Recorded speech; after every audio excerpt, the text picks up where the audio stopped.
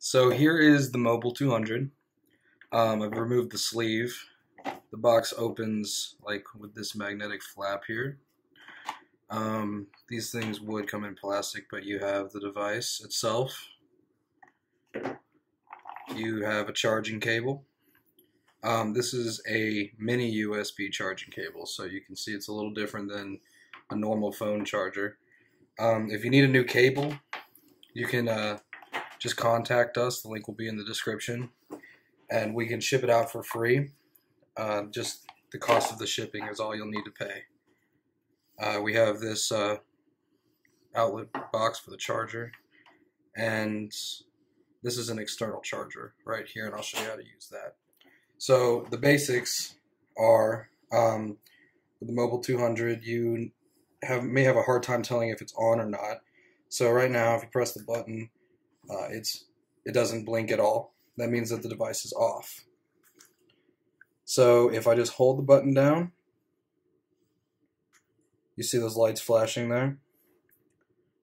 So now it says the device is on. And the way that you can check if it's on or off is just by tapping the button once, and you'll see the lights flash. This blue light continuing to flash means that it's searching for a satellite signal. I'm inside right now, so just tap that one more time to stop that from flashing. And then here is the charging port. You see it's on the top of the button. There's a little rubber seal here. Just pull it up, turn it to the side, and then insert the charger. And we'll take the charger, put it in this power source. Okay, so you can see now that it's plugged into the power source. This red light means that it's currently charging. Once it reaches 100% charge, this red light will flash. And right now, if I press the button once, you see the lights flash. And that's how you can tell that it's on, even though it's charging. You can also, the red light will flash even when the device is off and fully charged.